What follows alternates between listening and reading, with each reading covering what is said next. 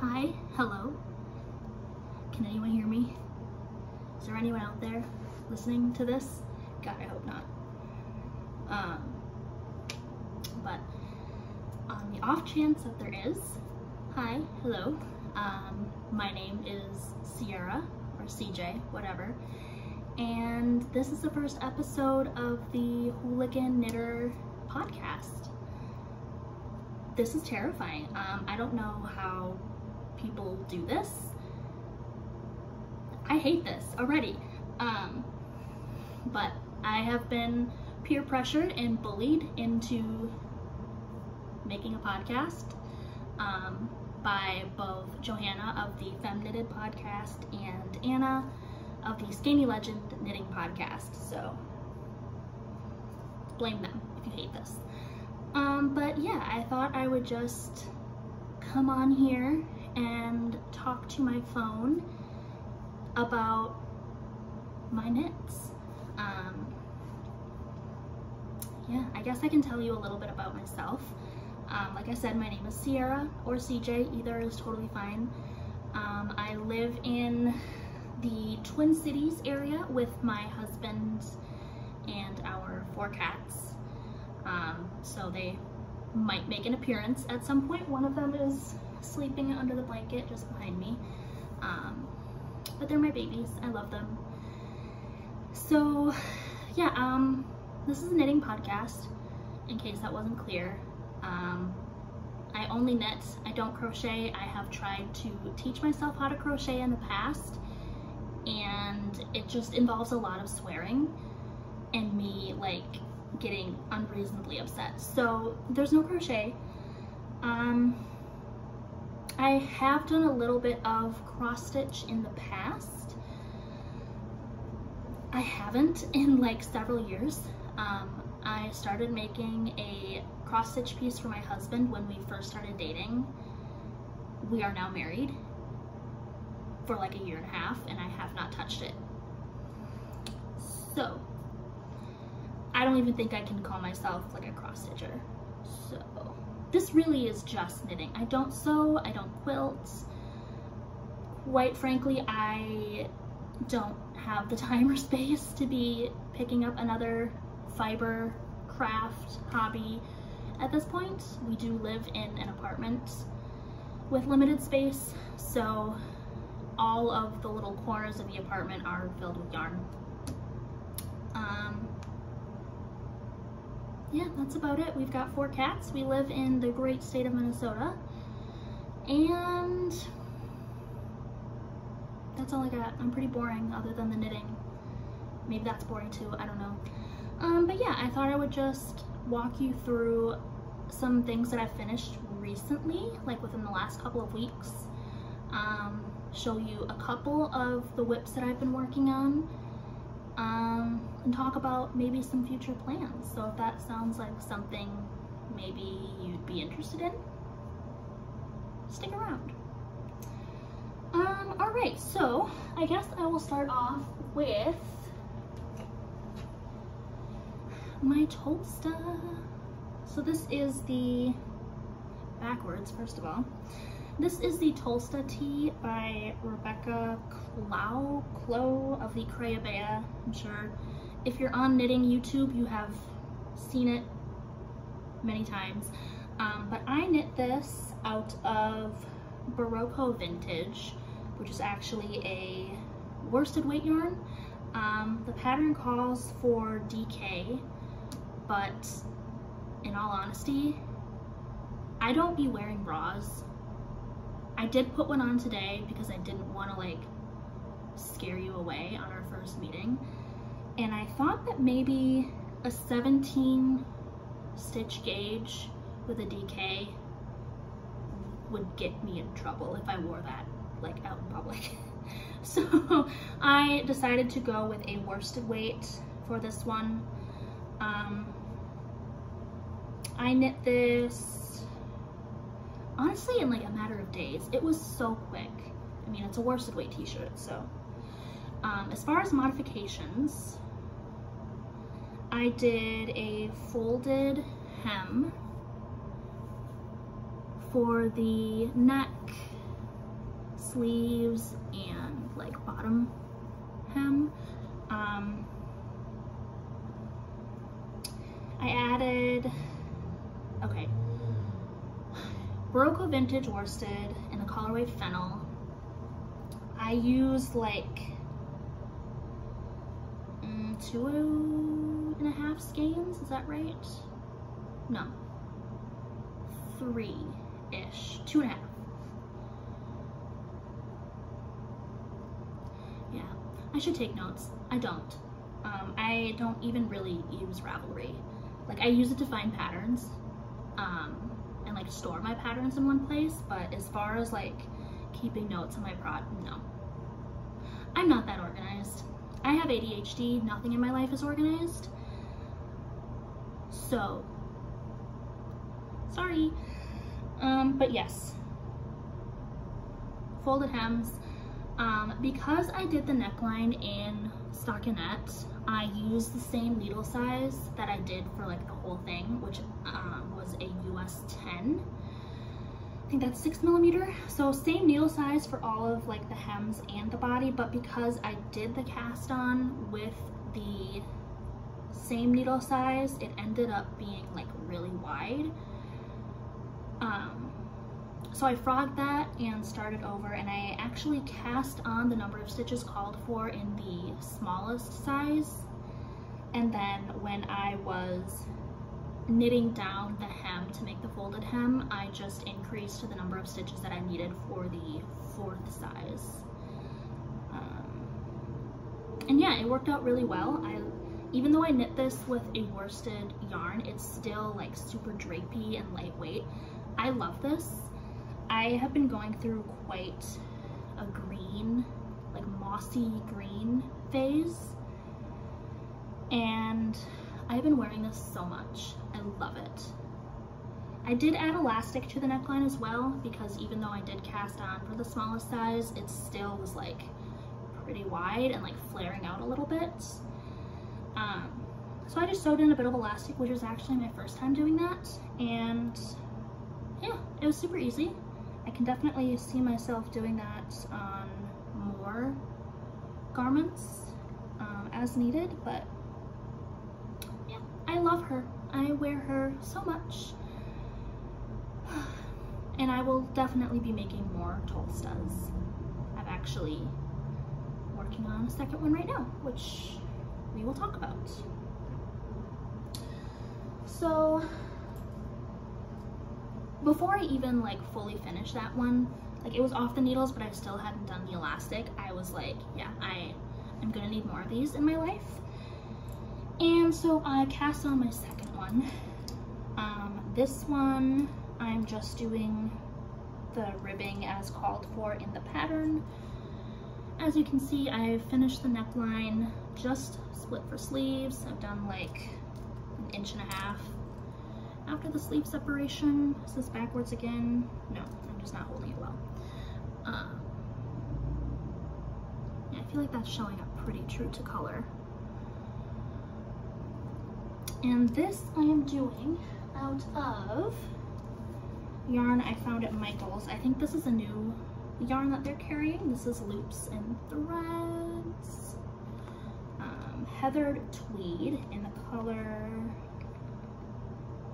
Iceberg.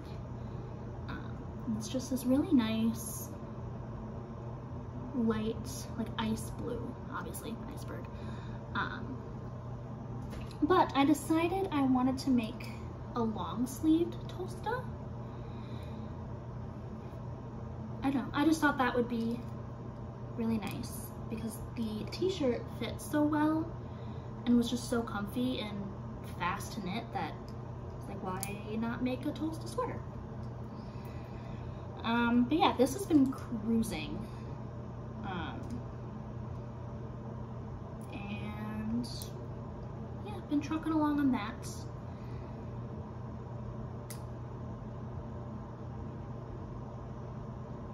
I just realized that I went straight from finished object to whips. But that's okay, they're both Tolstas. We'll circle back. Again, ADHD, nothing is organized here. It is what it is, I'm sorry. yes, I am knitting these also on a US 10. This yarn is technically a DK weight, but it's really fluffy. And I mean, it's long sleeve, so I probably would be wearing something under it anyway. Oh, I guess I could show you the little stitch marker on here. I made this little stitch marker.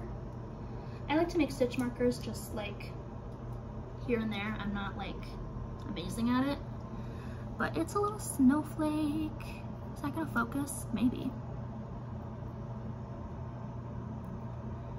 Maybe. I guess, I don't know. But yeah, it's a little snowflake. And I know it's like 85 degrees outside, but it seemed appropriate because the colorway is iceberg. But yeah, we've been cruising along on that.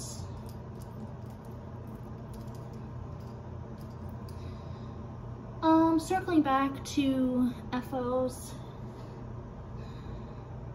my husband's aunt very kindly gifted me some yarn, and in that bag of yarn that she gave me was some like wild acrylic art yarn, one skein of it, and I was like, okay, I don't know what to do with this. That's not really the type of yarn that I gravitate towards at this point with like my crafting. I was like, what am I gonna do with this yarn? So I decided to make a bralette, and I don't know when I'm ever going to wear this, but it is very soft. Yeah. It's giving Sully from Monsters Inc. Obviously, I'm not gonna try this on for you guys. I don't think we're that close yet. But yeah, it's giving Sully from Monsters Inc. I think it's fun and soft, but we'll see how much use I actually get out of this.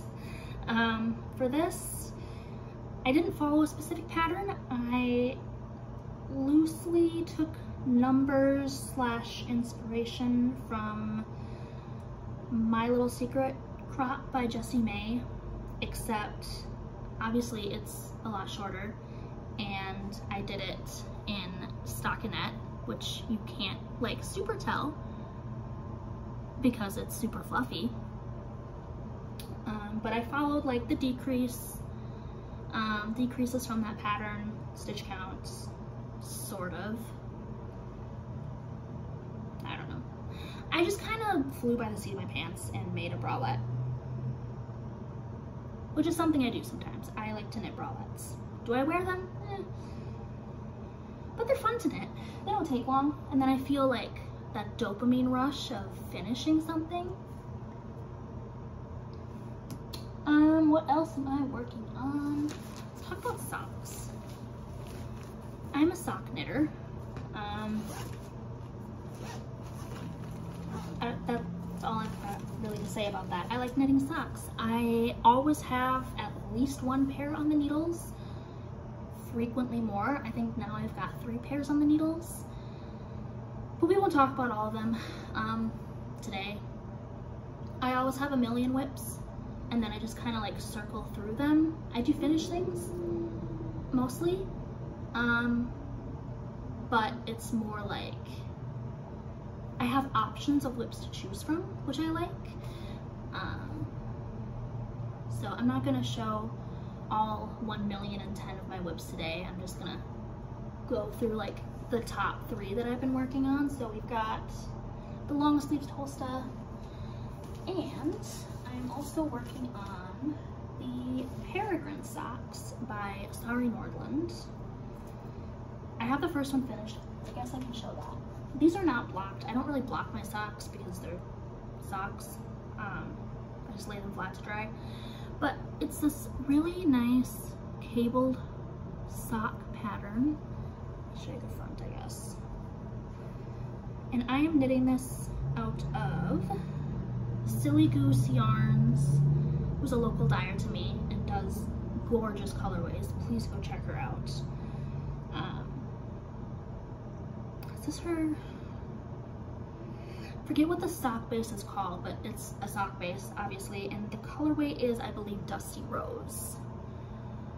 And it's a little more pink in real life. This colorway is really hard to capture, but it's got all of these pretty cables running down the foot. So that one's done. I'm just working on the partner sock now. Drop the ball. I've got the toe done, the foot, I'm working on the gusset increases now because I have teeny tiny little feet. And these I am knitting on. I feel like I'm gonna get shamed for my sock needle choice size. These are on Hiya Sharps, the 9-inch, but I knit all of my socks on a US 2, which is a 2.75 millimeter needle, and I feel like that's like big for a lot of people to knit socks on, but it's just what I've always done. That's what I knit my first pair of socks on a couple years ago, and I've just never felt a reason to change that. I've never had socks like wear holes in the bottoms of them. Like, they seem pretty sturdy. I don't know. It's just what I do.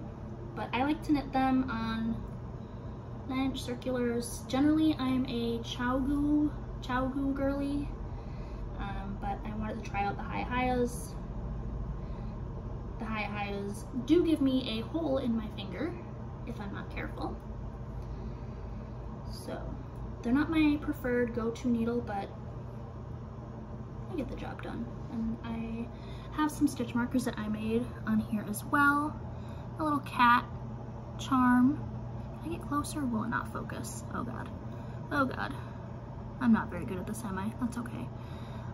It's a little cat, and it's got like a pearl, and then on the other side is also a little cat, and it's got like a clear gem thing. I don't know. I don't even know if you can see that very well, but they're cute. They make me happy. But yeah, this is going well. I don't know when it's going to be done. I don't feel any sort of like pressure to work on these. But they're fun to pick up now and then and do a couple of rows on. Alright, put that back. I would show you my project bags, but they're not project bags. This one is literally like a lunch bag cooler thing that my husband got for work. And I've just been keeping my socks in there. The last whip that I want to talk about today is a Ripple Camisole by Jessie Maed, whatever. And I am knitting this out of Cascade Ultra Pima Fine. It's a sport weight cotton. It is Big Bird Yellow, and I love it. This is my first sport weight project, so it feels like it's taking forever, but also I put this down for a while and didn't pick it up for a very long time. So that's not helping the sense of it taking forever. This yarn was something else, sort of. It was a different whip. It was a summer version of the Pink Fizz by Andrea Mowry. Johanna from Femme Knitted and I were both knitting these out of cotton yarn. Neither of us finished. And it just wasn't bringing me joy. I wasn't working on it. I didn't want to work on it. I'd like to have the finished garment, but I don't know. So, decided to turn it into something that I know that I will wear and that is getting a lot more progress made on it. So yeah, I'm just knitting it directly from the piece that I'm frogging, which I know you're not really supposed to do. You're supposed to frog it, soak the yarn, and then like rewind it up so you don't get like noodle yarn, but I'm such a tight knitter anyway. It's fine. I don't care. Don't care. And this has a stitch marker on it from the 2022 Wisconsin Sheep and Wool Festival that I went to last summer. We lived in Wisconsin in the Green Bay area until October of 2022. So I'm still pretty new to the Twin Cities, but so far so good. That wasn't really relevant, it's fine. But Wisconsin 2022 Sheep and Wool. Got this cute little memorial stitch marker. Souvenir thing. But there's that. So those are kind of the 3 whips that I've been cycling through. Like I said, there's a shameful number of more whips. But as I like pick them up and work on them, I can share them, but I don't think anyone wants to sit here and watch me talk for hours about whips that I haven't touched in months. Maybe someday, if that's something you're interested in, I can do like a whip parade and talk about all of them and feel bad about myself, but we're not gonna do that today. Not doing it.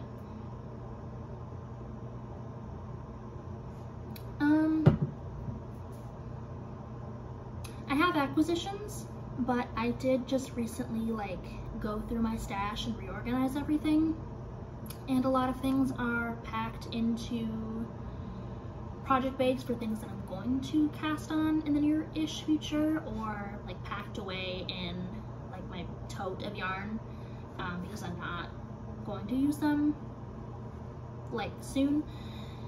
And I'll be honest, I'm too lazy to go back through and dig everything out, so you'll see them as I cast on, I guess.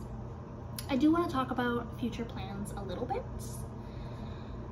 My friend and I are going to see Kesha in November, which I am very excited about. So obviously I have to knit an outfit for the Kesha concert, like that's the rule. So I've decided to knit the Allure Cami by, I think it's Caidree? You know what I'm talking about. And I ordered a skein of sock yarn from KnitingGale Yarns, Kelsey, who you should also check out. She does beautiful yarns. So I ordered a skein of that. I'm going to knit the Allure Cami, and the reason I chose that one is because it's top down, whereas a lot of other camis or tanks that I've seen are knit bottom up. And I don't want to play yarn chicken. I do that enough. So we're doing that, and I ordered her Pride colorway, which is this like really beautiful, sort of like a creamy pink-ish base with like multicolored speckles. I'll show you when it gets here.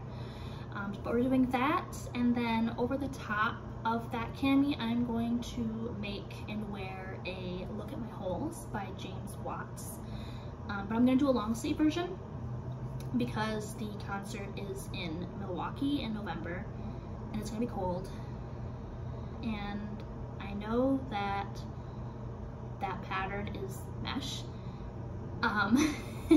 And I bought a white like acrylic wool blend, so it's like realistically not gonna keep me any warmer than like a short sleeve, but in my mind it's like, yeah, long sleeve, duh. So we'll see how that goes, but I do have the yarn for the Look at My Holes, and I ordered the yarn for the Allure Cami, so those will be cast on at some point. And then I was also gifted in a D-stash a ton of a discontinued yarn from Patons, and it's like a mohair nylon acrylic blend, very soft and fuzzy. I was gifted like 900 grams of this, which is more than enough for me to do like anything I wanted, really. So I think I'm going to do the Drizzle sweater, and I don't remember who it's by, I'm so sorry, but It's this really beautiful sweater with a cable panel down the front. Yeah, so I think that's the plan for that. And I keep promising my husband another sweater, but my husband is 6'6", and sweaters take forever for him. And I just don't want to, but I will because I love him.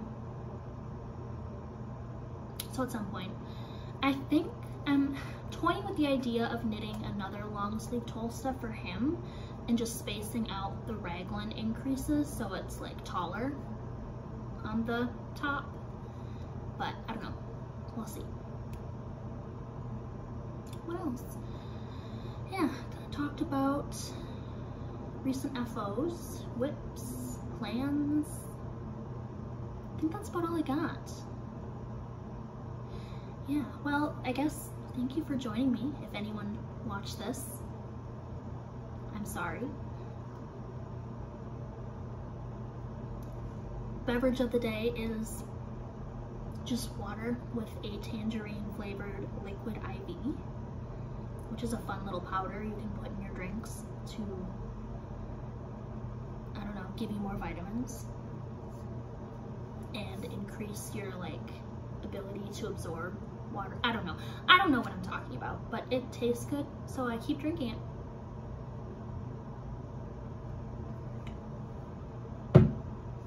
Yeah. If you want to follow me on Instagram, you can. I will link that in the description box below. Probably should have said that in the beginning. We're learning. We'll do better next time, if there's a next time. Yeah, I think that's all I got. Again, thank you for watching. Maybe there'll be another one of these, I don't know. Let me know if you liked this one or hated it. Be nice to me in the comments or I will cry. And I'll see you next time. Bye!